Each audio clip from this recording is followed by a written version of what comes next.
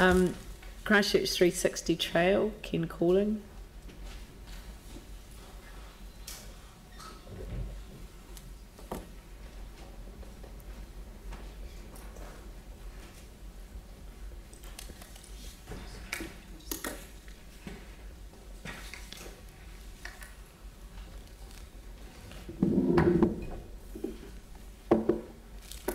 Good morning. Good morning. Welcome. Good morning. My name is Judith Miller. I'm chairperson of the Christchurch 360 Trail Incorporated. Just to recap for those of you, the Christchurch 360 Trail encircles the city of Christchurch, showcasing its landscapes, biodiversity, history, architecture and culture. Our primary strategic goal is, and I quote, to complete the trail circuit so that the route is 100% open. How easy that is to say, and how difficult it is for us to achieve. The irony is that this has been our primary goal ever since the trail was opened 3.5 years ago. Whilst some progress has been made on the Estuary Edge project, for which we are appreciative, at best its progress can be described as glacial. My purpose in introducing this submission is to share with the Council the frustration we feel at the failure to move this project along. We are a small group of volunteers who have been plugging away at this year after year, seeking assistance from the Council and other bodies in a variety of ways. We have attended meetings, written emails, had lengthy conversations, requested assistance. A completed circuit can only be a reality with your support to unblock the sticking points. Until the route is complete, we are stymied from marketing it both domestically and internationally as a great urban walk. The Christchurch economy is the loser. What do we want? We want action, not words. We want progress, not procrastination. We want a can-do attitude and not another roadblock. We want the trail to become a jewel in the crown of Christchurch tourism, as it could be and it ought to be. What we don't want is to come here again next year with a repeat story. I now leave it to Colin to present the specifics of our submission. Thank you. I think Judith has very much covered the main points here, and I'll just sort of highlight a few issues. And I'm going to, I think, just flick through these. My finger's going to twitch, so you can just see the range of imagery available on this extremely diverse experience. So we know that there's a huge amount of support out there and people just wanting to get on with it. I met Middleton Grange senior students last summer who were just completing it as an exercise that they were doing so completely voluntarily. There's 24-hour runners, which I saw last spring. There are many cyclists who report back to me, and there are dozens of festival walkers who are now forming their own support group. What I'd rather do is be out there on the track with you to kind of share that experience and have a convivial lemonade afterwards to share those memories. The City Council, of course, has invested already greater than $50,000, Rotary over nearly $10,000, Canterbury Horticultural Society, and enormous in-kind support from countless people. Judith has outlined, I think, the frustrations. Don't need to sort of cover that again, but the point is that we can't market it until the council endorses the route and allow us to put our track markers out and to close the circle. Christchurch NZ want to be able to sell it as a whole, not just a collection of nice bits of walk like any other place. This is a world-class great walk in every respect. Look at the images which are flashing past here.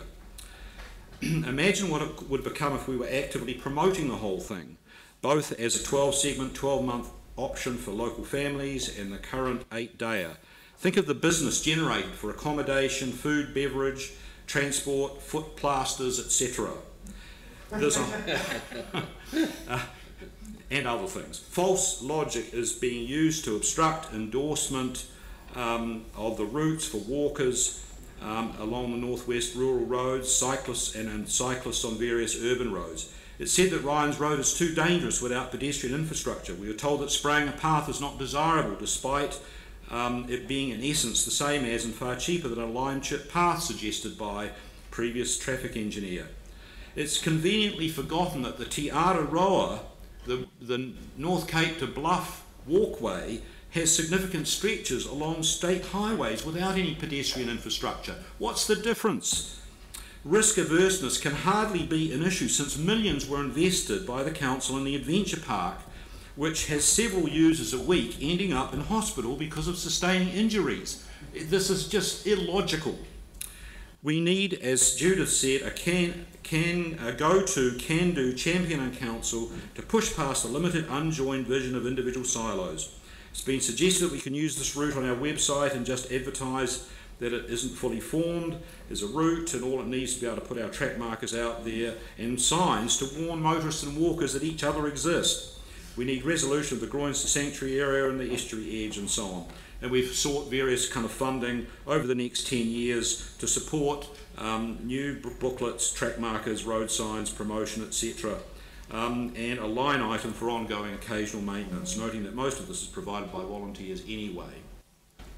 The city has to break out of its mediocrity, like the Fush thing on the news last night. You know, there are innovators out there. This is what people from all over the world yearn to do. We're selling them short, and our own citizens' health. We need to be smarter and build on our fundamental values, not an unsustainable Rolls-Royce kind of ventures, which we often seem to kind of get mesmerised by. So that's what I want to kind of finish on that very sort of positive note. But I think we've got a final word from one of our supporters here. Have we got Claire?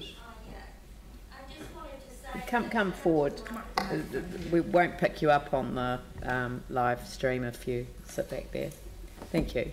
Hi, I just wanted to mention that my husband and I have lived overseas for many years, and we're avid walkers, and we've done lots of walking. We've been up to base camp in the Himalayas, then to Mount Olympus in Greece, lots of various paths through east, west and footpaths through Britain, and then last year we did the 400k Camino Frances across northern Spain. So we've done lots of walks through various environments, and when we came back here we thought, oh good, we'll have a rest.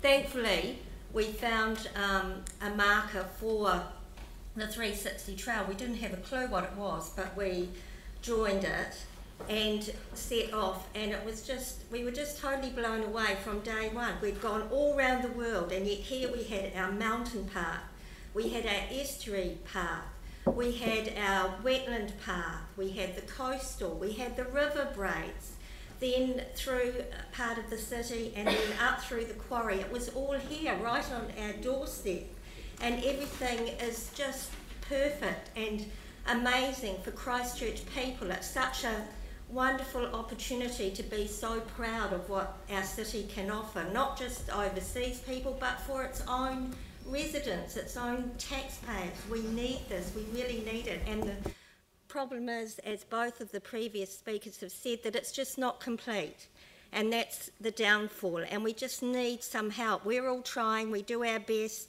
to get as much done as we can. Unfortunately, it just needs money, and that's what obviously we're not in a position to throw at it. But everything else, we're all so willing and passionate about getting this going, because it's just a wonderful thing that Christchurch residents deserve.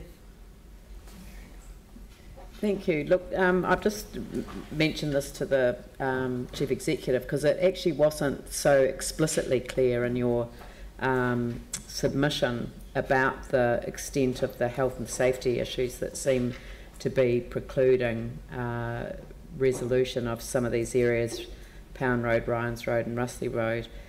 It didn't seem to me that they were fatal to the route being completed, but it does seem to be. So I think that possibly we could get somebody to work with the organisation and just go through each one of those and establish what the issues are, and pull them into some sort of sort of progress, so that we can achieve what you want to achieve without necessarily holding up for the LTP. So look, Tim, if you want to. Thank you. Do you think that this organisation truly sees the value and the vision that this could do for tourism? One would doubt. I think the problem is the silo effect. There's different parts of the council all coming at it from different agendas, but not seeing the whole value to the whole city. It's not just for us. It's an asset to kind of energise the city and to make it, dare I say, make it great again. I mean, we've really got to somehow lift our game.